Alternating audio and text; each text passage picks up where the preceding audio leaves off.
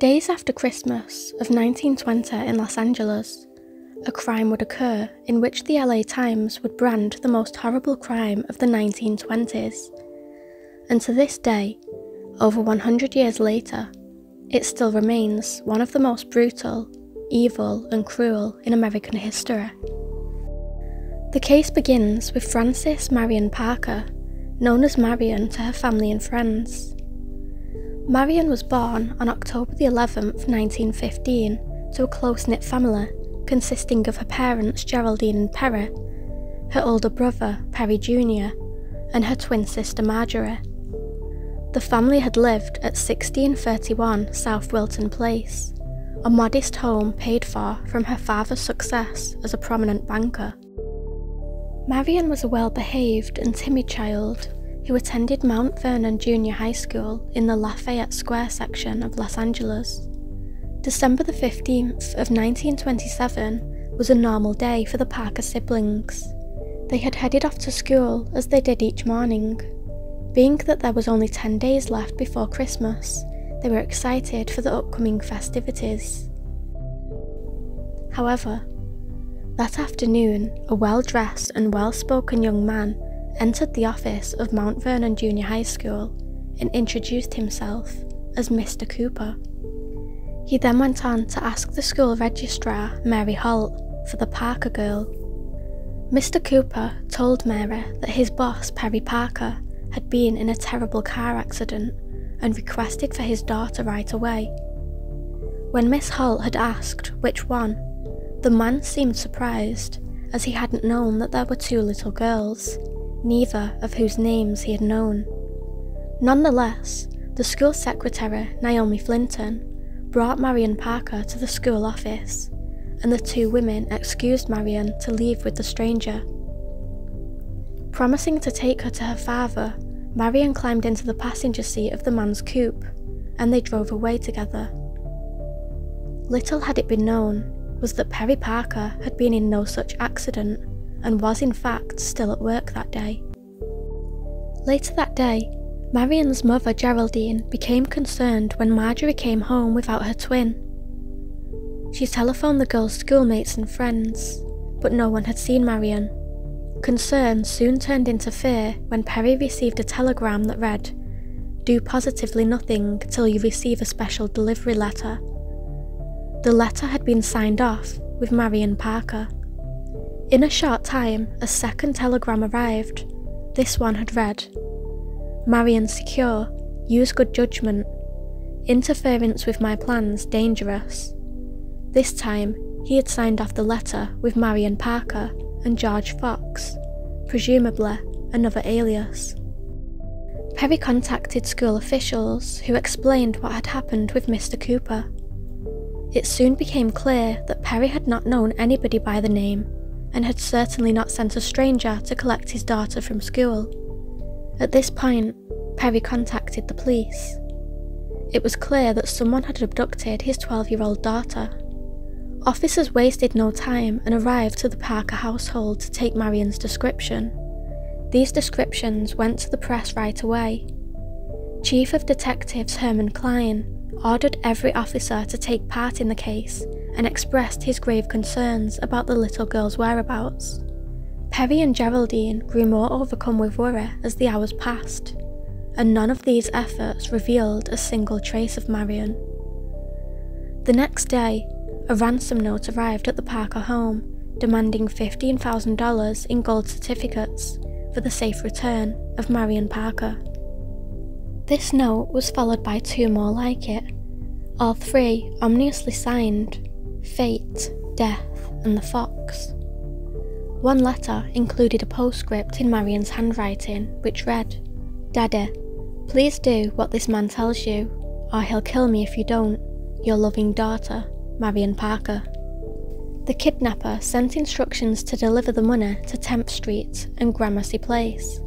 Desperate for his daughter to be returned, Perry followed the instructions which had specifically warned him against any police involvement. Sadly, the police who were casing the Parker home followed Perry without his knowledge. The kidnapper fled as soon as he caught on.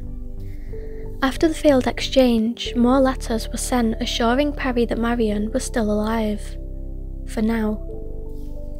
He claimed that Marion saw him during the botched handover. He said she had wondered why her dad hadn't helped her. The kidnapper then told Perry to wait for a telephone call and cautioned him to keep law enforcement away. That call came at 7:35 p.m. on December the 17th.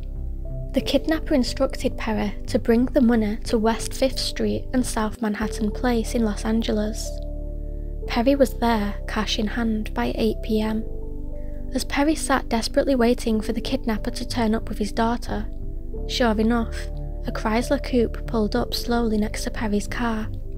The man in the front seat had his face concealed with a bandana, and brandishing a firearm, he asked Perry if he could see it. Perry replied in the affirmative and asked if Marion was alright. As Perry leant over close to peer into the car, Perry saw that Marion was slumped in the passenger seat. "She's sleeping," the kidnapper reassured the distressed father, and as Perry handed over the money, in that instant, the car sped away up the street and pushed Marion out onto the curb. Perry immediately jumped out of his car and ran to his daughter, still believing that she was asleep. He cradled his little girl and noticed that her face was pale. To his horror, this was not all. Marion had been choked so hard that her head had been severed. Her eyes had been wired open to make it appear that she was still alive. Her killer had severed her arms and legs, and her internal organs had been removed and replaced with rags. Her organs were later found strewn around the LA area. In that moment, any hope that he had was replaced with enormous grief. Dr. A.E. Wagner performed the initial autopsy. Completely unaware of who laid beneath the sheet on the autopsy table, he was shocked to find that it was the dead body of his little neighbour, Marion Parker. On December the 18th, civilians walking in Elysian Park spotted bundles wrapped in newspaper and secured with a length of twine. Inside were Marion's limbs and organs. At 620 Manhattan Street, a woman had noticed a suitcase on her front lawn. It contained blood-soaked papers and a spool of thread, the same thread the killer had used to sew Marion's eyes open. Police initiated a nationwide manhunt for Marion's killer, consisting of over 20,000 police officers and volunteers. Someone had already leaked the morbid details regarding Marion's manner of death to the press. The people of Los Angeles were enraged and feared for their own children. The Parker family and generous citizens raised a $100,000 reward for the killer's identification and capture, dead or alive. During the investigation, police grew suspicious of Perry Parker's former employee, a young man named William Edward Hickman. William had been a messenger boy at First National Bank, who was convicted for forging stolen checks in June of 1927. He served time for the crimes partially due to Perry's testimony. On one of the telegrams from the killer, the address, 2518 Birch Street, Alhambra, was scrawled in the bottom corner. This address turned out to be the one where William lived with his mother Eva the previous year. The towels stuffed into Marion's abdomen were marked Bellevue Arms, the name of an apartment building located at 168 Bellevue Avenue in Los Angeles. On December the 20th, police went there to investigate and encountered a man who fit the description of Marion's abductor. He identified himself as Donald Evans. Donald allowed the police to search his apartment, number 315. Although police found no evidence, Donald Evans disappeared. Investigators later learned that William Edward Hickman had rented apartment 315. Undoubtedly, this was the man who had killed Marion Parker. Police soon located the car that was used to get the ransom. The owners had reported it stolen weeks prior in Kansas City, Missouri. Prints from the notes matched those found on the vehicle, as well as fingerprints on file from William Hickman's previous arrest. Hickman's photo was plastered all over the newspapers and sent to every police department in the West Coast. Officers had no leads to William's whereabouts in the early part of the investigation. A gas station attendant in Oregon thought that he recognised William driving a green Hudson sedan. Then, in Seattle, a $20 ransom note was used to purchase cold weather clothing. It seemed that Hickman had taken a vacation to Oregon with the ransom money. The police up north were on high alert. On December the 22nd, 1927, 2 Oregon police officers were enjoying a smoke break in Echo, Oregon, when an unmistakable green Hudson sped by. The officers drove over 40 miles per hour until they were alongside the stolen Hudson. They pointed a pistol at the driver, who had half-heartedly gave chase, but eventually pulled over. William didn't struggle when they arrested him. He only shrugged his shoulders and stated, "Well, I guess it's all over." When Perry Parker learned of the arrest, he told reporters, "I feel a sense of deep and sincere thankfulness that the man has been captured, and that mothers no longer need fear that he may carry off their children." William admitted to the kidnapping right away. After the arrest, LAPD extradited him to California by train. He was docile whilst in captivity, but had tried twice to commit suicide in the train's washroom. These, however, were feeble attempts designed to convince his guards and later the jury in his trial that he was insane. Thousands of curious spectators gathered at stations along the route of the train, hoping to catch a glimpse of the murderer who had been featured prominently in the previous week's headlines. William Hickman simply waved and smiled at them. During the trip, he had penned a 19-page confession to the murder of Marion Parker. His motive, he said, was that he wanted to go to college and needed money for tuition. Later, he was paraded in front of spectators at the Pendleton jail and interviewed by countless reporters. William Hickman could not keep his mouth shut and seemed to love to bask in the spotlight. He stated that he and Marion had actually gotten on very well, and he had only killed her once she realised who he was. The two had met before when she accompanied her father to work. William claimed that he strangled her and dismembered her body to make it easier to conceal. Then he realised that Perry wouldn't pay for a child who was dead, so he filled her full of towels and sewn her eyes open to give the appearance of life. The trial began on January the 25th of 1928. The not guilty by reason of insanity defence was new in California. William intended to use it and began behaving erratically. He also wrote to another inmate and asked how to act crazy. "I've got to throw a fit in court," William wrote. "I intend to throw a laughing, screaming, diving act before the prosecution finishes their case, maybe in front of old man Parker himself."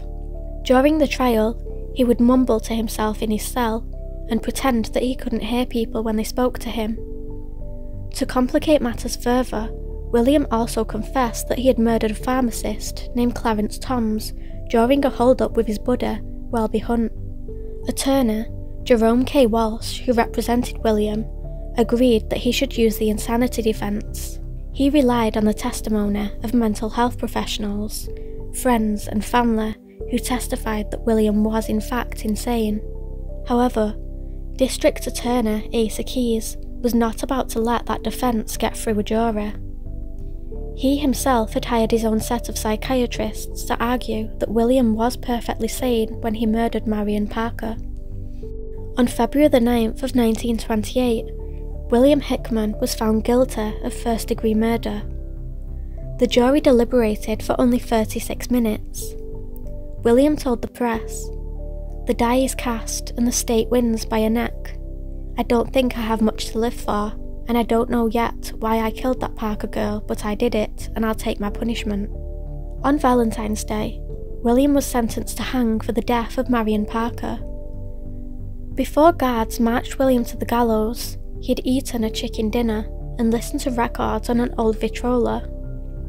He'd read letters from his mum and cried. He asked a guard to hear his final confession. He detailed Marion's last days. After 3 days of captivity, Marion began to get restless. William tied her to a chair in his apartment, and on December the 17th he went to mail a ransom letter. When he returned, Marion insisted that he free her.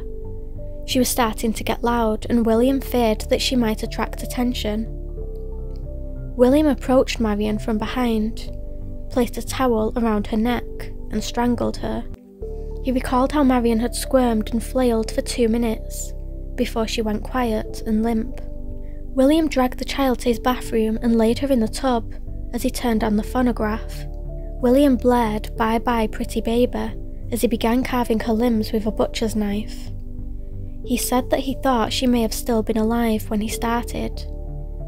He insisted that revenge was not the motive. On October the 29th of 1928, William walked up the 13 squeaky steps and fainted as the executioner placed a black hood over his head. The rope was slack, too slack to break William's neck.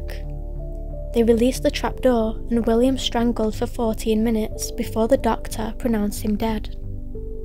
In the aftermath of Marion's murder, Geraldine and Perry Parker grieved for their child for the rest of their lives, but they never held hatred in their hearts. Whenever Perry had the opportunity, he would ask that people forgive the school employees who let his daughter go. Marjorie Parker married and lived out her life in San Diego. Their brother Perry served in the US Air Force during World War II and the Korean War. Like Marjorie, he also relocated to San Diego, where he lived to the age of 75.